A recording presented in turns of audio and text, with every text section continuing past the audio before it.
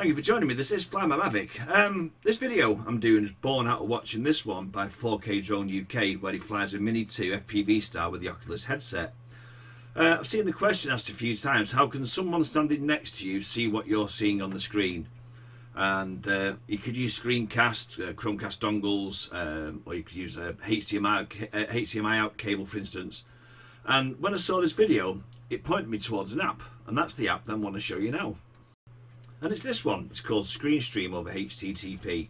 Now, I'll give you a warning, it's not the best quality. There's a little bit of lag, but if you just want someone to see what you're seeing and not worry too much about it, then this is quite an ideal little app. I'll set it up now and I'll show you how it works.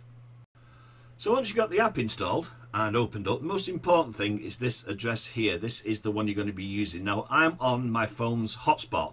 I've linked my iPad to my phone's hotspot. If you're not familiar with hotspots on iPhones and Androids, go and do a quick Google search rather than me explain it to you.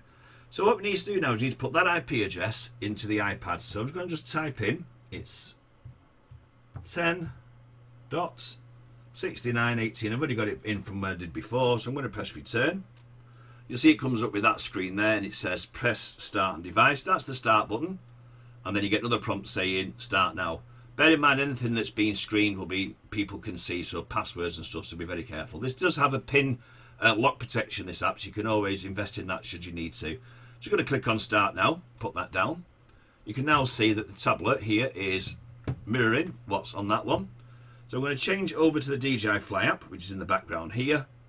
And that's the iPad there, and as I move around, you can see, you know, if I turn sort of quick, it does kind of, little bit of lag on it.